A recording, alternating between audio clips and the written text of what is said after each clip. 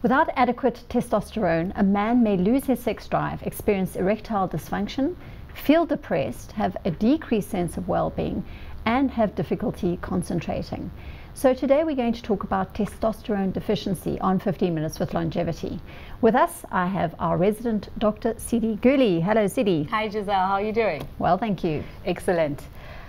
Talking to us today and joining us in studio is Dr. Sindeep Bhana, an endocrinologist who will be telling us about the treatment of testosterone deficiency. Welcome, Dr. Bhana. Thank you for having me here. So what is testosterone deficiency actually? Deficiency. Sorry. So it's obviously each male has testosterone. We reach our peak at around age 21 and then it slowly starts That declining. explains a lot, eh? Yeah. 21. Lock them all up. Exactly. Notice my silence. And once it starts reaching a certain threshold where it goes below the level of 12, that's when you're going to start experiencing some of the symptoms that you've just mentioned. What is 12? Is that a measurement? It's a measurement. It's a Okay. level, nanomoles. So normal is 12 to 27. And once you start getting it below that, erectile dysfunction, lack of libido, cognitive function becomes an issue. Okay, cognitive function being your memory, how your brain processes. Concentration, Okay. sleep. And so they really are related then? Definitely. It's amazing There's some because I always thought that interesting was a work. bit of a joke. No, it's definitely. It's definitely Yeah. true. Okay. So when the guy starts using the excuse of I've got a headache, then you've got to start. You got a real problem on Oh, your that's hands. interesting. Dr. Bhana, sorry, Giselle. I want to get into what testosterone actually does before we go into the deficiency, because the overall perception with a lot of people in general when it comes to male health is that testosterone is linked to sexual drive and you know, your erectile function or dysfunction. What else is the hormone really good at doing for a man? Well, it goes beyond sexuality. And I mean, all the recent work in the last 10, 15 years have shown that. So it's very important because it influences bone mass, lean body mass. Lack of it is definitely going to cause a visceral accumulation of fat. So that's the paunch that we see. And with that comes metabolic syndrome. So there's an increased risk of diabetes. They've shown when the testosterone level drops, the blood pressure is more likely to be up. The level of cholesterol is more likely to be up. So it goes beyond sexuality. We spoke about the cognitive function issues. And certainly at a biochemical level, it influences inflammation as well and the immune system as well. So it reaches beyond sexuality. So it's an extremely important hormone actually in the body. Yeah. I mean, I'm quite interested in that whole measurement because I don't think you've ever heard someone, I mean, I'm going to have my blood pressure taken, I'm going to have my cholesterol. But, you know, how are we seeing more and more testosterone deficiency? Why are we seeing it? And, I mean, are we testing regularly for it? Is it a stat that men should know about? Yeah, I think, look, people have become a bit more aware of it because we're talking about sexuality more openly since the Viagras of the world came out about 15 years ago. And because we're talking more about sexuality, I think we're more comfortable talking about erectile dysfunction. And so that is one of the hallmarks. And certainly if you've got erectile dysfunction, lack of libido, it's one of the tests that need to be done. Now there are other causes, you know, an underactive thyroid, a high prolactin level, which is a hormone made in the pituitary gland. There's other rare conditions that can also cause erectile dysfunction or lack of libido. But certainly that's one of the numbers that they need to go and get tested for. And a GP can do that. And if they're comfortable with treating that condition, then it's fine. Of course, if they need to refer the patient on, then they would come and see an endocrinologist or a urologist. Certainly, once it drops below 12, we need to investigate the cause for it. Now, the reason why we're diagnosing more about now, it's because we're more aware of it, but also obesity rates have started going up. Type 2 diabetes rates have started going up. And we know in diabetic patients, 50% of males will have a low testosterone.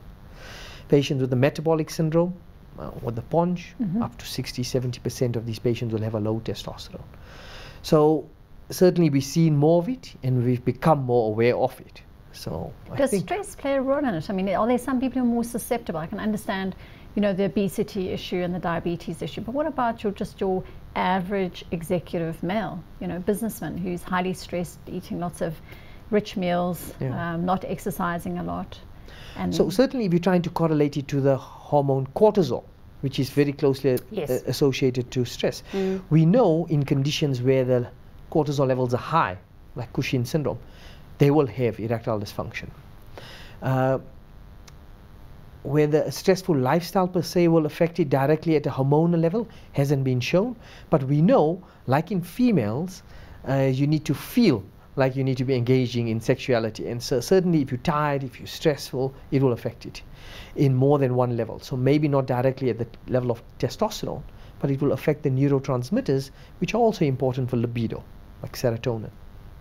So in terms of watching out for signs that if you're a male and you're worried you may have low testosterone, because obviously the culture of over-testing is also quite known, and you know, shows like this are also meant to educate on when to be alert and when to test for something. I'm assuming one, as a hormone test, it's not the cheapest test to do, so there must be signs that a man can take note of and be alert and then ask for the test. What are the signs that a man is suffering from a lower testosterone than normal? So, you know, a lot of the signs and symptoms of testosterone deficiency can be associated with just having a stressful life or going through middle age, you know. Right. I was going to ask you that. So, do you have to be middle-aged, or can you be 25 and have... Oh, no, you can be 25. Testosterone deficiency can happen at, any age, but it's rare at that age. And primarily when it happens at that age, it's probably a testicular problem, where they've had a problem with the testes either because of torsion, where they've injured it, or they've had mumps, or one of the other conditions that can affect the testes. By and large, testosterone deficiency at the other ages, so beyond 45, is going to be either because of a pituitary gland problem or because of a secondary cause where there's a lot of inflammation from having that poncho, diabetes, or one of the chronic inflammatory conditions. The hallmark, though it's a late sign, is erectile dysfunction.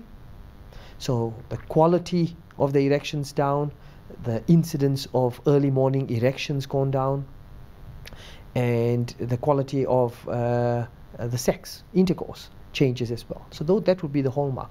The others, like you mentioned, can be fatigue, malaise, poor concentration, sleep becomes disordered, weight starts going up, blood pressure may be a bit more difficult to control, diabetes becomes a bit more difficult to control, they have dyslipidemia. So whilst the latter three have many other causes for it, certainly this can contribute towards it.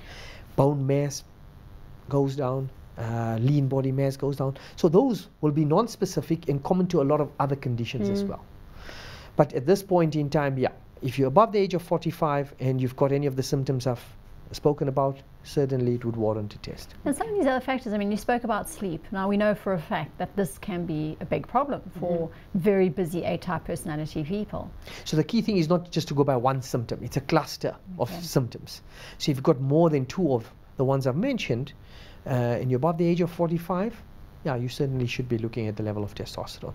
And hopefully the cost of these tests will be coming down in the future and be standardized. So now we have this problem. What are we going to do about it? Well, like any other endocrine condition, when there's too much of a hormone, we try and bring it down. And in this case, when there's too little, we're going to try and bring it up. So there's various ways of bringing it up. Certainly in this country, we've got injectable testosterone. You've got the short-acting weekly testosterone injections, and you've got the convenient 3-monthly testosterone injections. And then we don't have the patches in this country. We don't have the gels commercially available, but they can certainly be compounded by compounding pharmacies. And the testosterone transdermals can be available in 2.5%, 5%, 10%. Well, those are obviously pharmaceuticals. And are there natural ways that we can deal with a testosterone deficiency or not? Not when we're sitting with levels. That's a very good question. Not when we're sitting with levels that are below 12. Unless there's a treatable condition that we spoke about earlier. So if you've got an underactive thyroid, treat that and the testosterone will come up. Lose the weight, a high prolactin. exercise. The lose the weight is very important, but we've noticed that it becomes a vicious cycle, because if you don't have testosterone, you have difficulty in moving the fat as well and converting it into lean body mass. So there's lots of studies that have shown that yes, if you've got a treatable cause of the obesity other than the low testosterone and you get it down, yes, testosterone levels will start coming up. And there's other studies that have shown without testosterone, the amount of weight that comes down is minute, minuscule. And if we don't treat it, let's say I'm going to ignore all of this, I don't care, you know what, I'll just have this problem, whatever problem it is, because some people don't want to deal with problems. What could happen to a man who doesn't treat a testosterone deficiency? Well, all of these symptoms will obviously remain unabated, so they'll stay and they'll probably get worse over a period of time. But certainly in these men, you will start seeing weight going up, and it's the body percentage fat. Their bone mass can start decreasing. Certainly, if they've got a blood pressure problem, becomes higher over a period of time. If they're diabetic, it gets worse. And if they're dyslipidemic, where the cholesterol is a problem, also gets worse. So that's not going to miraculously reverse. It's something that needs to be managed. But it's not going to result in a cancer or something like that? No. So they have shown that men, but these are now observational studies, they're retrospective, where they've looked at men with low testosterone, and certainly their all-cause mortality is higher. But we need to be doing prospective studies to be looking at that. In terms of cancer rate, no, they're not at a higher risk of all the other cancers. Certainly that hasn't been shown.